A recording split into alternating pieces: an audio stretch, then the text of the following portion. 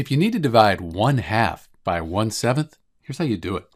What we'll do is we'll start with 1/2, but instead of division, we're going to multiply by the reciprocal of 1/7. That means we'll move the 7 up here to the numerator, the 1, that goes down to the denominator. So we have 7 up top and then 1 on the bottom, and now we can just multiply. 1 times 7, that's 7. 2 times 1, that's 2. So 1/2 divided by 1/7, that gives you 7 seconds, or 7/2. This is an improper fraction. You might want to get it to a mixed number.